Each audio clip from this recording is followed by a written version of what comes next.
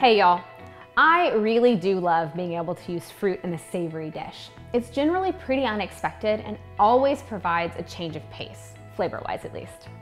In this recipe specifically, it's a nice balance to the fennel and brings a bit of brightness. Citrus is not something I usually eat a lot of this time of year, but every so often it is a nice way to mix things up. Now, let's get cooking. Start by mixing the vinegar and a 1/3 cup of water in a saucepan. Bring that to a boil. Add a little salt and pepper. Then pour in the 1/4 cup olive oil and let it simmer for a minute or so. Add the orange and fennel. Then turn down the heat to very low and let it continue to gently simmer until ready to use. Now, heat some oil in a pan over a medium-low flame. Once the oil is hot, add the salmon and sprinkle with salt. Cook the salmon for 3 to 5 minutes, then flip and cook for another 3 to 5 minutes. Once cooked, turn the heat off.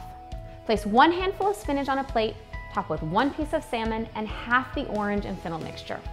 Make sure to spoon some of the liquid over everything as well. Add a pinch of salt and a dash of pepper. Let's eat.